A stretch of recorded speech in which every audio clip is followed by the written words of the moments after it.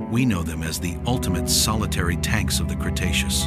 3 horns, one massive shield of bone. But the fossil record shows us only the skeleton, not the strategy.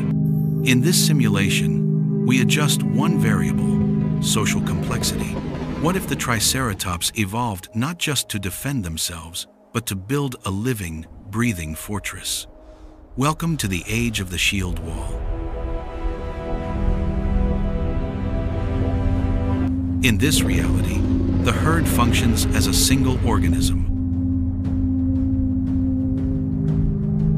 The outer ring is composed exclusively of mature bulls and matriarchs. Their frills overlap, creating a wall of bone that no predator can flank. Inside the perimeter, we find the creche. Protected by the wall of parents, the young play without fear. Here, energy isn't wasted on vigilance.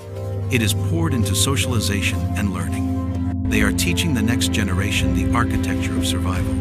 This is not just a herd, it is a mobile city-state. By evolving extreme cooperation, the Triceratops transforms from prey into a superpower. They prove that the strongest armor in nature isn't bone, it's unity. But if the prey becomes an impenetrable fortress, what kind of siege breaker must evolution design to crush it? What if simulation do you want to run next in the Paleo-Verse?